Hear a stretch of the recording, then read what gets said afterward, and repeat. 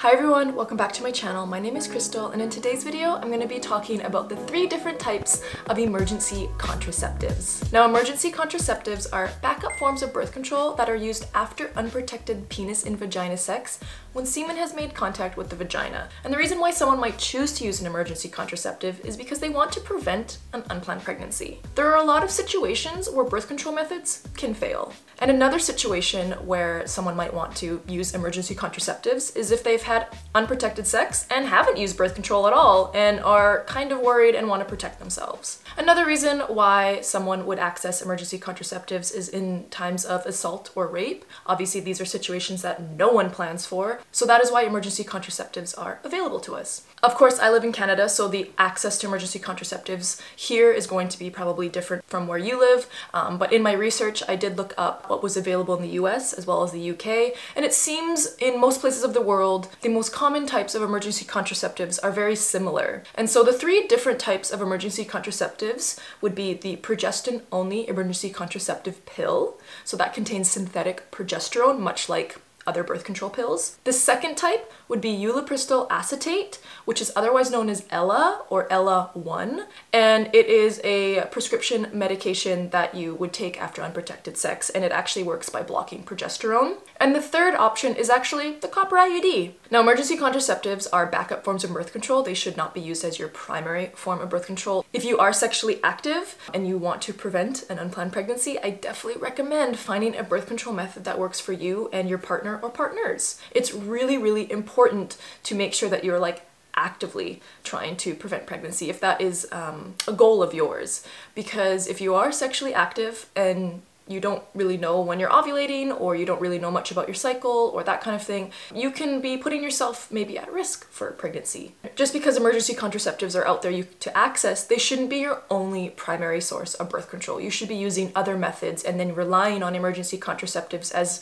more of like a backup method if your primary methods fail. So the progestin-only emergency contraceptive pill is also known as Plan B, or the morning after pill. And it is actually made up of synthetic progesterone, which is found in all birth control pills. And so the only difference is that the morning after pill has a little bit more synthetic progesterone in it, and it actually works by delaying ovulation as well as thinning the uterine lining. So if you take it after unprotected sex, but you've already ovulated and there could be that potential for a sperm and an egg to meet and fertilize, then it will work by thinning the uterine lining, so that egg will have a harder time implanting on the uterine lining. And the progestin-only emergency contraceptive pill actually works best if you take it within 3 days of unprotected sex.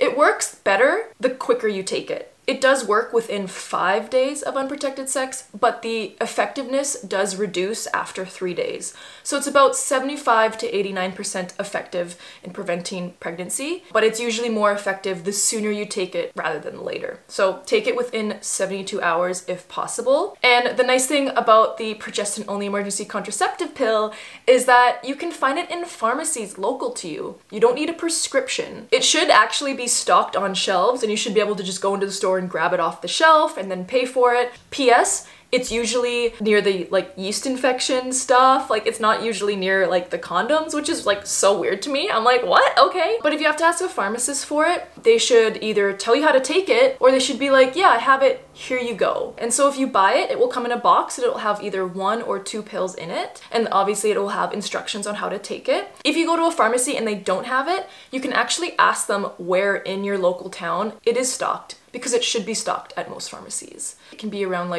$40 if you buy it at a pharmacy. It might be more, it might be less, kind of depending on the brand. If you go to a sexual health clinic, it might be a reduced cost, so sexual health clinics are great for accessing this. Now, important thing to know about the progestin-only emergency contraceptive pill is that it should not affect hormonal birth control. So if you've had a hormonal birth control failure, but you're still taking your birth control, you can take the progestin-only emergency contraceptive pill and it should not affect your birth control, and there shouldn't be any issues with that. However, with that being said, it's also just a really, really good idea to use a backup form of birth control until you get your next period. If you take the emergency contraceptive pill and you just continue to have unprotected sex, it's probably not going to work as well. So the one downside of the progestin-only emergency contraceptive pill is that it's less effective in people who are over 165 pounds, which is 75 kilograms. So if you weigh over 165 pounds, the progestin-only emergency contraceptive pill might not work for you. So that's why it's really great to talk with your local sexual health clinic to understand your options when it comes to emergency contraceptives. And it's really great to talk to them before you might have to even use these things. All in all, the progestin-only emergency contraceptive pill is really accessible, it's super common, it's pretty easy to buy, and sexual health clinics may have it at like a reduced cost.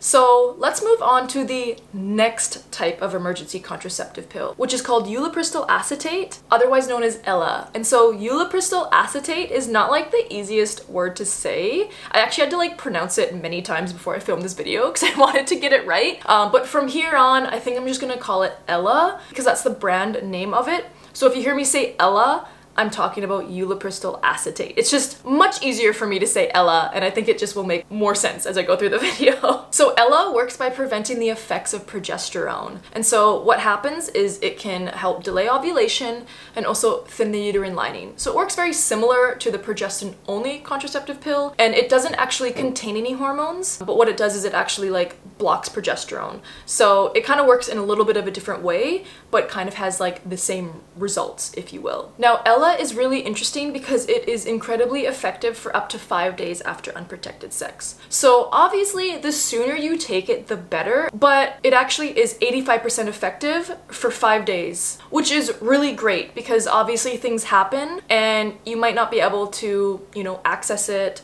or access emergency contraceptives like as soon as possible. And so knowing that, that's really awesome, right? Now, one of the downsides of Ella is that it's only available by prescription in most places. So I know in Canada, I believe the US, you can only get it by prescription. So you can't walk into a pharmacy and just be like, I want the Ella pill. You can't do that, unfortunately. You have to get a prescription. And so that can obviously be really difficult because it's hard to get a doctor's appointment, right? But that's why sexual health clinics are great because usually in emergencies, they can create some space for you. If you do get a prescription and you do buy it, it's gonna be, you know, roughly maybe like $40 to $60 depending on where you live, more or less. But it's only one pill that you have to take. It's really effective and works really well. The one thing that you need to keep in mind is that if you are taking hormonal birth control or if you've been taking hormonal birth control, you have to stop taking hormonal birth control if you do take Ella because it does block progesterone. So not only can it make the birth control you're taking like less effective, birth control can also affect Ella's effectiveness. And if you're breastfeeding, it's really important to know that if you take Ella, you're gonna have to pump and dump your milk for at least 36 hours afterwards,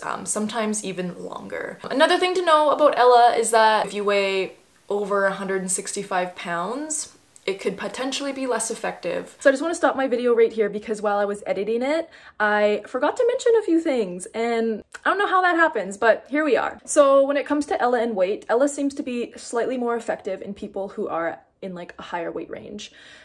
With that being said, it seems to be less effective, if not at all effective, when someone reaches about 185 to 195 pounds. So I just wanted to add that in. I don't understand how we've gone so long with having these two emergency birth control pill options, but we haven't been able to create a pill that like can cater to everyone no matter their body shape. Like, kind of bothers me a little bit. So before we move on to the copper IUD, which is the third and final type of emergency contraceptive, I want to talk just a little bit more about emergency contraceptive pills. So this includes the progestin-only contraceptive pill as well as Ella. So these pills might make you feel kind of crappy and you might feel nauseous or have an upset stomach and they might make you throw up. And so if you do throw up within 2 to 3 hours of taking them, you need to take another dose. And that's just simply because the medication might not have absorbed in your body, and if it's not absorbed in your body properly, it might not work. The other thing I want to let you know is that if you take any emergency contraceptive pills, they can change your cycle. Basically what I mean by that is your period can come earlier. It possibly could come a little bit later than you're expecting, although usually it comes earlier. And you might also get some random spotting. I know that after you take these things, you might assume that, oh, like my cycle will just be like normal and stuff, and it will get back to that. But these things work by either like delaying ovulation or putting more progesterone in your body, or, you know, Ella blocks progesterone. It's really important to know that your cycle might be a little bit different. The other thing is that emergency contraceptive pills do not protect against STIs. So if you've had unprotected sex and you're really worried about sexually transmitted infections, these will not prevent that. And so it's really important to get like an STI testing if that has happened. And the last thing that I want to mention is that if you do not get a period within 3 weeks of taking an emergency contraceptive pill, probably a good idea to take a pregnancy test to see what's going on. All right. Let's move on to the third and final type of emergency contraceptive, which is the copper IUD. I'm sure you might not have known that the copper IUD can be used as an emergency contraceptive, and I know for a while, like, I didn't know that either. I thought only pills were available, but no. The copper IUD is a type of emergency contraceptive. If you're not familiar with a copper IUD is a T-shaped device that is inserted into the uterus that has some copper wire wound around it. And they work by preventing fertilization of the egg, so they prevent the sperm and the egg from meeting.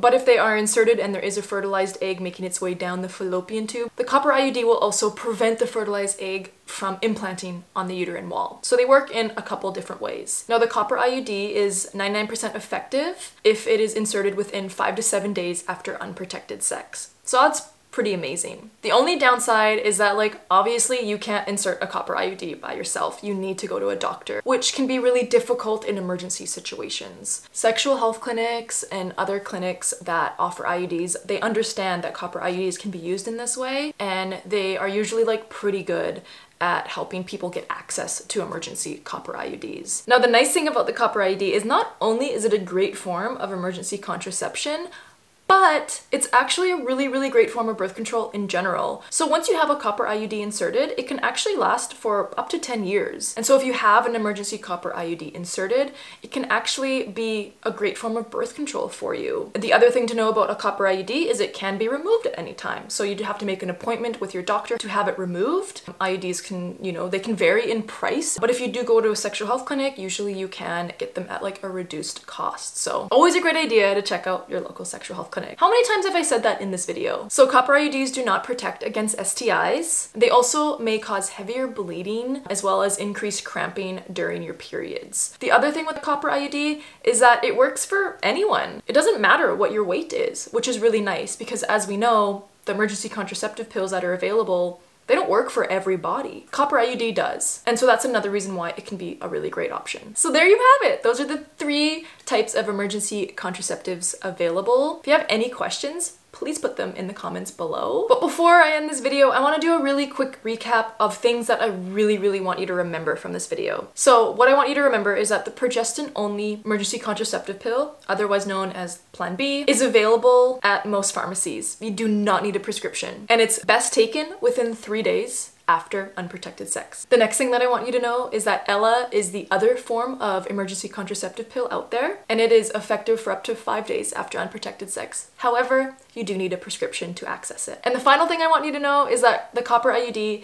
is the most effective form of emergency contraception when inserted 5 to 7 days after unprotected sex. However, it needs to be inserted by a doctor. So there you have it. That's what I want you to remember about these 3 options. And I also want you to remember, just because these options are named emergency contraceptives doesn't mean you have to only access them in an emergency. You can go to a pharmacy and buy a Plan B pill and like have it in your bathroom cupboard in case of your birth control's failed or like a condom's broken and you want to protect yourself. And you know what? You might never need it. Having it on hand can just give you a little bit more of a peace of mind. And I'm like so happy to live somewhere where these things are available. And that's why I wanted to talk about them, because I think it's so important to talk about our options. And so I hope you learned a lot in this video. I highly recommend, if you find yourself in a situation where you need to access emergency contraceptives, please call your local sexual health clinic if you can. They will have great advice and guidance for you. That is what they do, and that's what they're there for. They want to help, and it's totally okay to ask them for help. So I want to leave you with that. Thank you so much for watching. I really appreciate it. As always, your cycle matters so much, and I'm here for you,